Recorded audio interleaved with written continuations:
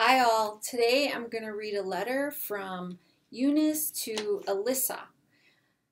This letter is addressed from Miami, Florida to Flushing, New York, which is right outside New York City. It's in Queens, basically. Friday, August 18th, 1950. Dear Elissa, thank you for your most welcome letter. I enjoyed immensely hearing about each member of the family and laughed as I read your descriptions of what each was doing. I am writing this letter out in the backyard as it's so terribly hot.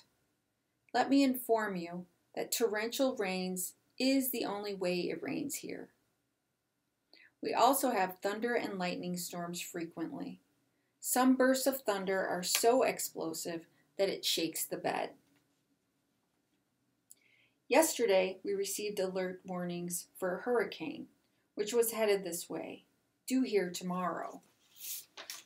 Fortunately, this morning, the radio announced that it was headed north, and we might only have a gust of wind.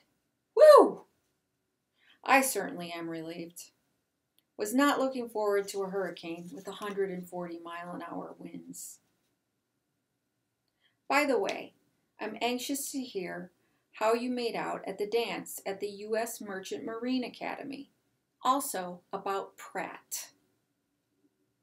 I have my fingers crossed and I said a prayer. I hope you will get good news. Bill's mother wrote that she spent a lovely day with you and thought the frankfurters were delicious. I wish I could have been there myself. It sounded like you had so much fun. The day is a little long for me, because Bill is on a split shift. That is, we arise at 5:30 a.m. He gets back at 10:15, leaves at 2 o'clock, and is home at 9:15. It is very undesirable, because we can't even go to a movie. But I think it will be only for a few more weeks. Joe flew here on Saturday and returned Wednesday. It sure was good to see him. And for a moment, it felt as though we were back in New York. I had my hair trimmed, and it turned out to be an old-fashioned bob.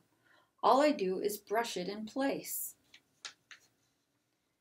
The people where we live have a dog, and she reminds me a lot of Queenie, very friendly and affectionate. I always give her the bones and leftovers from our dinner. She follows me to the store and oftentimes sleeps in front of our door. I think you would appreciate the color of the sky and water here. I have never seen a prettier sky, so blue and white billowing clouds. And I thought you would like to have the enclosed wallet-sized wedding photo of yours truly. Well, Elissa, that's all I can think of right now. I sure do miss you all, especially on Thursdays. Lots of love from us both. Eunice. P.S. Write again soon. I really like this letter. I think it doesn't have a lot of information. Like, I can tell they're not terribly close, or they're not in a place where they sort of speak their mind very, very honestly. I don't think, it's polite to say, oh, I'm so lonely, or, stuff like that at this point in letter writing. So I think that you're still sort of formal for the most part in, letter writing, and it's mostly descriptive. You're describing what's around you and stuff like that. I think the more confessional sort of type of writing becomes popular shortly after this, like Sylvia Plath popularizes it, and, to be more sort of talking shit about people and, stuff like that. The one thing that strikes me is the weather in Miami. So weather in Miami is big news. It still is big news. It's hurricane season when she's writing this letter, so I would imagine that it's, the storms are very dramatic, and it's pretty much all anybody talks about, during hurricane season in Miami is the weather. You're constantly listening for you know, updates on hurricanes, where they're at, what they're doing. It's kind of, you know, part of life there. So that's interesting. Also, the color of the sky and water in Miami is spectacular. It's like you're looking through a lens of, you know, something that's just unreal. It's so strange. Like even, you know, you can go up the coast just a little bit and you don't have that super dramatic, those blues, those really, really deep blues. And I don't know why. It's like there's a blanket of silver over everything. So the sky and the water are just these really, really dramatic colors of blue, which is, you know, something that she mentions here, especially in the summer, not so much in the winter. The other thing that I really like in this letter is the mention of the dog. So, you know, it's something that I feel is connecting the two of them, and she, you know, she talks about the affection for this dog, and it reminds her of this dog back home. I don't know who, you know, whose dog Queenie is, but it's obviously a dog they both know, and I think that's really sweet. The little part that, you know, she feeds the dog the bones and leftovers, and the dog follows her to the store, and I definitely got like a very clear image of that in my mind. And then the dog like sleeping in front of their door.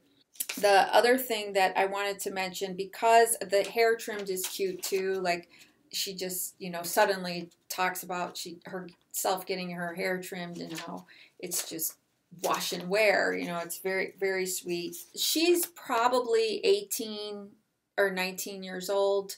I know that Elissa, the recipient of this letter, is 18 years old, just graduated high school, and is applying for Pratt. So that's interesting because I know that because I had bought a lot of stuff from Elissa's estate, and she did end up going to Pratt Institute, and it's an art school in New York, and ends up being a working artist for until she retired. So, and the other thing that's mentioned is the U.S. Merchant Marines dance. So Elissa ends up meeting a boy at that dance, and they have a correspondence, and here's their correspondence for the next 6 months. So that I think is kind of fun that you know, that's in here. Unfortunately, the correspondence kind of turns out to be a dud, but I will read some letters from that correspondence at another time. I really, really like this letter.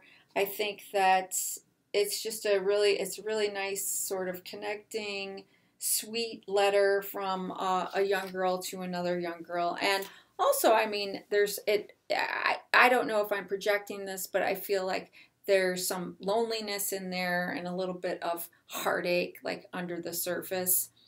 I may be projecting that because I know what it feels like to leave home, you know, when you're 18, 19 years old, and what that feels like. You think you're supposed to be acting like an adult, but, you know, you're not really.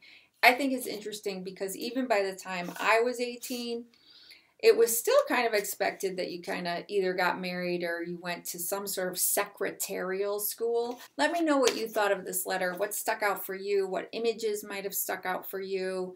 What feeling you got? Did you get the same feeling that I mentioned? Subscribe to this channel, and until next time, go and write a letter to somebody.